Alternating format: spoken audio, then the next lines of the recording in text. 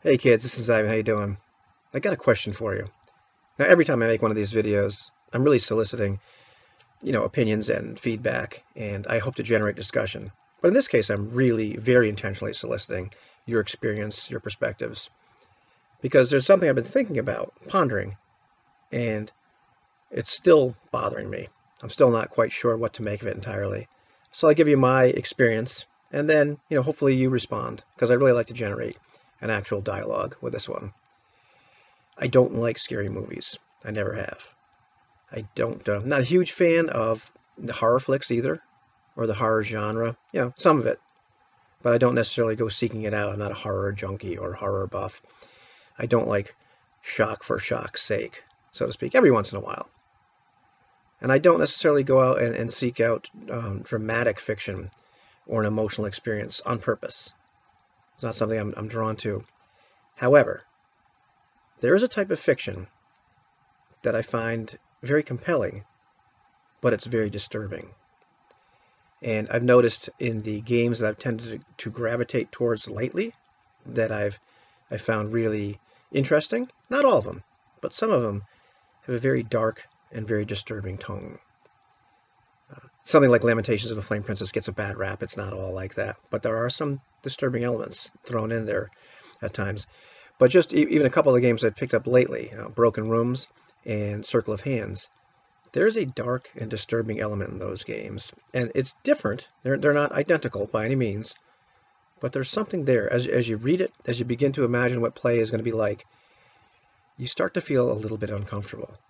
There's something, even reading the Broken Rooms book, you get this feeling that there's something wrong, and you can't quite put your finger on it. And I find this incredibly compelling, despite the fact that it's very disturbing to the point where it makes me uncomfortable. I don't know if you've ever had this experience, but fiction like I'm picking it out of the air, like things like Lovecraft or the TV show Millennium. I could probably give you a bunch of other examples, and I'm just drawing a blank. But there's something about a particular type of fiction, or a particular type of disturbing literature, disturbing fiction, where you start to feel very small and insignificant, and as if the floor has dropped out underneath you. There's no handrail.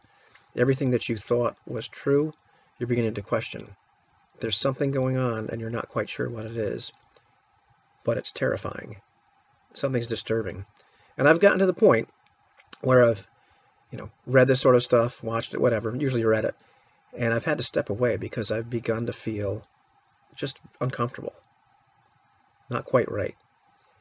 However, I've noticed that I collect myself, and I'm drawn right back to it like a moth before a flame. And I want more of that experience, even though it's profoundly disturbing.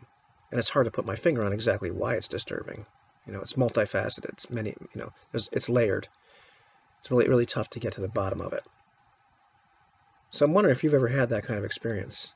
Have you been drawn to fiction or to games which are just disturbing? And not, like I said, not shock for shock's sake, but that deal with subjects that begin to make you uncomfortable. Or you're not even quite sure what the subject is, but you realize that it's just making you feel, I'm looking for a synonym for uncomfortable, but you know what I mean. It's beginning to make you feel profoundly uneasy. But yet, you go back to it again and again. So, I'd like to generate some kind of discussion and hopefully talk about this a little bit more in the coming weeks. Have a good one, and try not to be too disturbed.